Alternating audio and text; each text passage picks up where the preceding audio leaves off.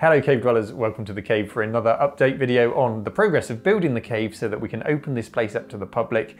And today I'm focusing in on one room and one room only, and that's this, the fake video game store from a mid to late 80s to early 90s era. It's built based on my own recollections and memories, and I imagine for you, judging by the demographic of the people who watch this channel, you'll have very similar memories, particularly here in the UK, but hopefully it will transgress across to other parts of the world. And some of what you see here, like this slapboard, will give you similar memories and experiences. Why is it so important for me to have this space here in the cave? Well, when you come to visit the cave, it's not just about using the machines, it's not just about learning about them and how we've preserved them here and the history of them. It's about a whole immersive experience being here. I want you to be stepping into a time warp. I want you to feel the nostalgia wash over you.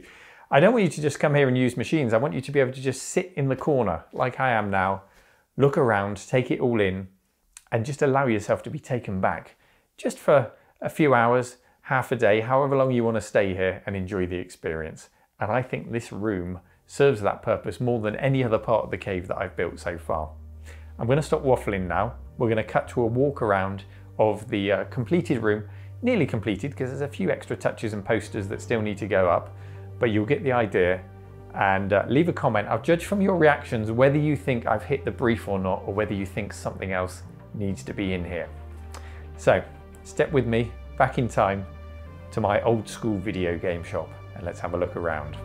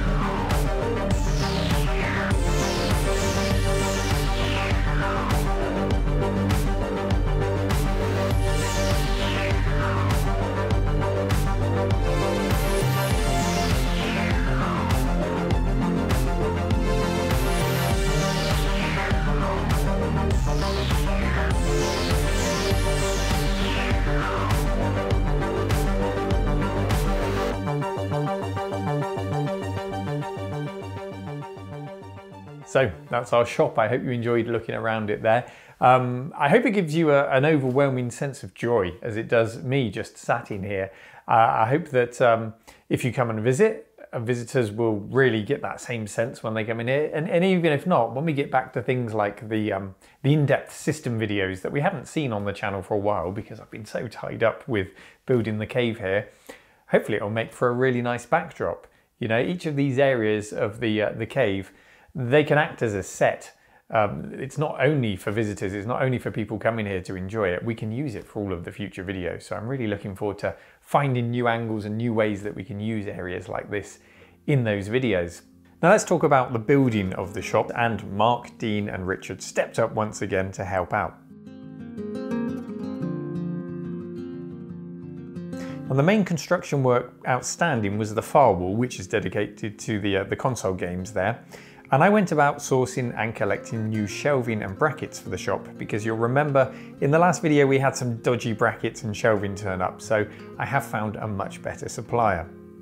Although on the shelves the minimum depth of 30 centimeters that I can buy, well, that just won't do. We had to chop them all down to be a lot more cassette tape friendly.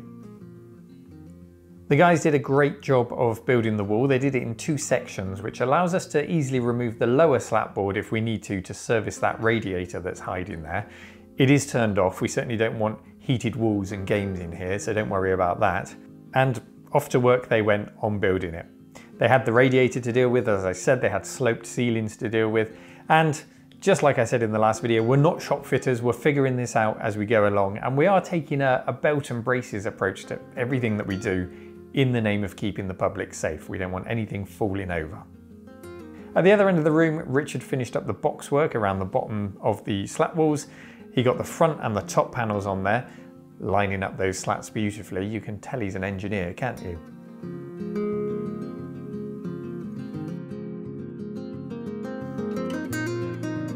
And then I was able to follow that up by sanding down the filler between the boards. The floors in the cave are anything but even in some places, so getting this all to look flat was a lot harder than you might think. I then followed that up with a PVA glue and water mixture just to seal up the MDF so that the paint would take to it better. And then the only paint I could find at the DIY store that was close to the colour that I wanted was a weatherproof exterior paint, so it should be pretty hardy. It looks like you could paint a battleship with this stuff.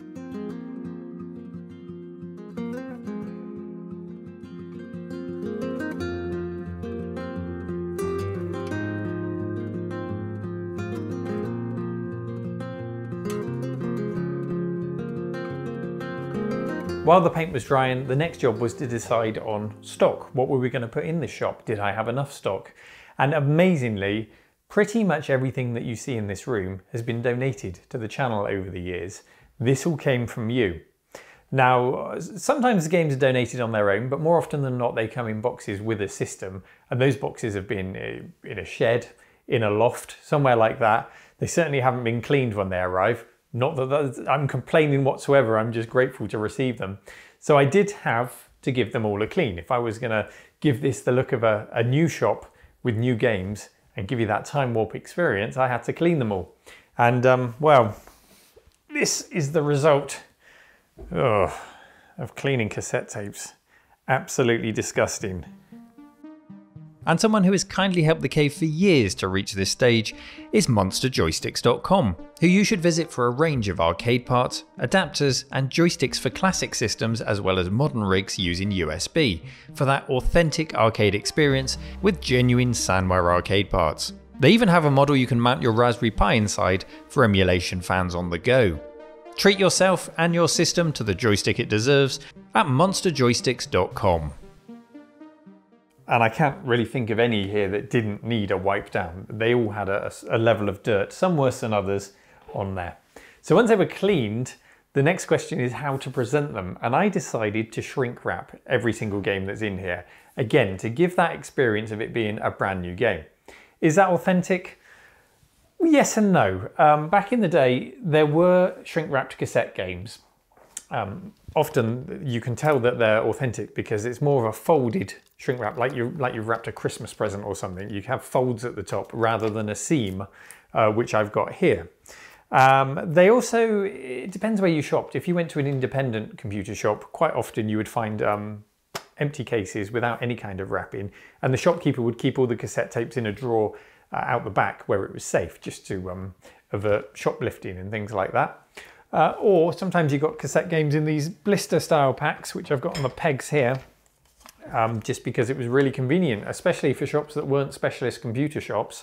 They could just put those on a peg and sell them like anything else, and that's exactly what we saw, carousels and carousels of games in all kinds of shops on the high street. So to shrink wrap all of them isn't entirely authentic, but it's not inauthentic either.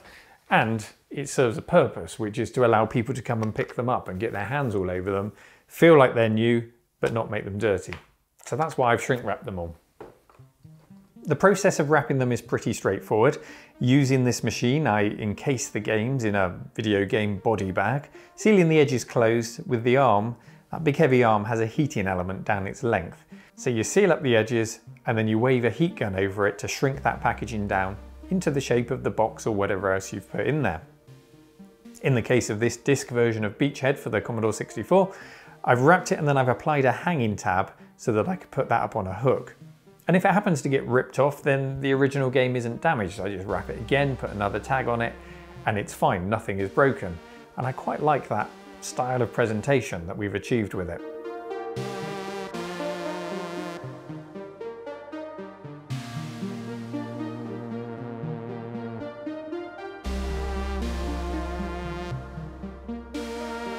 Three days. That's how long it took me to wrap all of the 8-bit games. 3 relentless days of cleaning and wrapping and putting on shelves. But I'm not complaining. I'm not complaining because I did really enjoy reading all the boxes and reacquainting myself with a lot of these old games and discovering new ones as well. And I did have a visitor in the form of Mark, another Mark, who popped in for a coffee and he helped me to get through the last batch of games. So thank you very much, Mark, for all your help with that.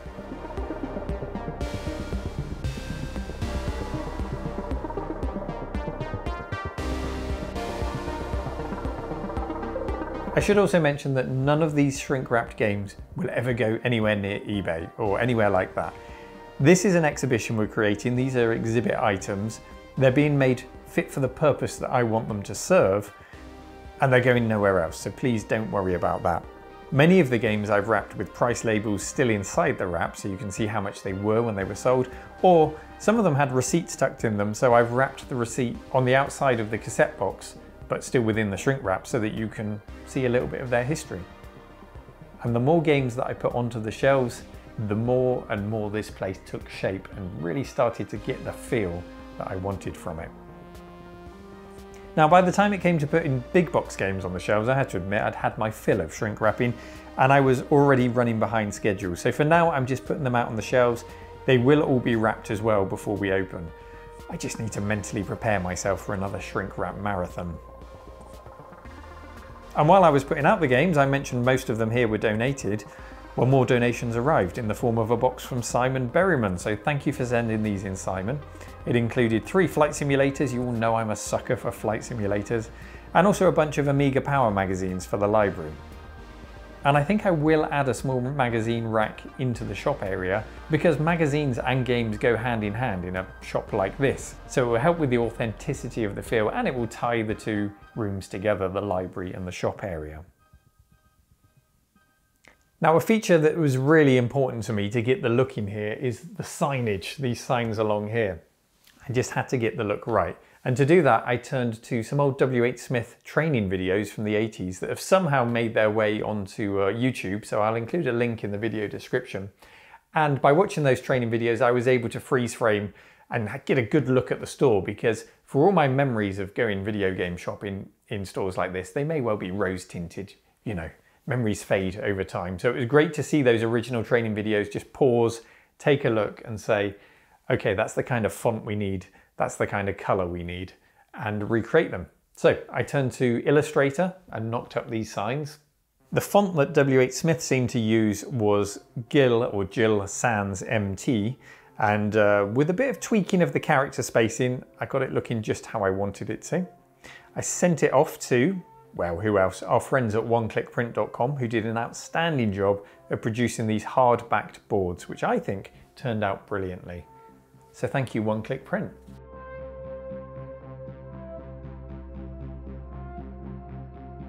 Other finishing touches included this delightfully hideous rug, which, well, it really ties the room together, doesn't it? And then some plexiglass and tinting for the kiosk. That's the one thing that didn't go quite so well. I had some spare plexi, so instead of buying some new smoked plexi, I decided to use it for the kiosk and get some cheap adhesive tinting. It didn't come out terribly, but there were still some bubbles by the end of it, which I can't get rid of. So I will probably just swap that out in the longer term for some actually smoked plexi rather than this horrible cheap stick-on tint. The kind of stuff a boy racer might try and apply to his car to tint out the windows or something like that. We'll fix that, don't worry. And inside the kiosk, we put one of our Mr. Multi systems, so I can reliably run pretty much any system that I want in here. At the moment, it's set up to run as a Super Nintendo with matching pads. We could swap that out for a Mega Drive and get some Mega Drive pads in there, whatever we want to put in there. And I think people are going to really enjoy walking up to that and having a two-player game of something there. It's a really nice space and a nice environment to be in to play games. So I'm really pleased with how that kiosk has come out. And that pretty much completed the build of the shop. Now, I should point out before I get comments about it that our approach to this, and indeed the whole of the cave, is first and foremost create our perfect space. Create the perfect shop. Create exactly what I want to see, what I had in my mind when we started this process, and be able to walk in and say, wow, this is what I really wanted. Phase 2 is then to make it public proof. So some of you have probably got concerns about people stealing cassette tapes, or you might have seen a particularly valuable game or tape out on display. Don't worry about that. We are going to tackle that before we open things up. Just up there looking at me now are 2 CCTV cameras. There's one there, which we're still connecting up and figuring out the system and everything. So we are putting more and more security things in place to ensure that people can enjoy this space. And even if we do get a few rotten apples, it won't spoil the experience for everyone else. I'm sure we'll have nothing but lovely people come and visit. So let's end on a positive note. Just a couple of weeks ago, this room was my office. It was a mess, and it didn't resemble this shop whatsoever. We put in a huge amount of work, and I'm really, really pleased with how it's come out. So thank you, Mark, Dean, Richard, other Mark, everyone who's got involved in helping to make this possible. And I can't wait for people to come and enjoy it. I'm not going to be looking at the shop. I'm going to be looking at people's reactions as they come in the door, just to see what it does to them and if it hits the spot, or if we can tweak it even more to enhance that experience of stepping back in time. As always, thank you for watching. There will be, I think, 1, maybe 2 more episodes on building the cave. Next, we've got to build the kitchenette so we can provide teas, coffees and snacks, sort out the reception area. The glass cabinets have now arrived for the museum-y space area. They're downstairs. I haven't figured out how to get them up here yet because they're pretty big, and I'm going to need 3 or 4 people to help me get them up there. So that's all going to happen in the next episode. But I think you can understand why I wanted to really focus on this room today, and I hope you've enjoyed it. As always, thank you for watching. Take care. Thank you so much for your support in helping to make this happen, and I'll see you next time. Bye-bye.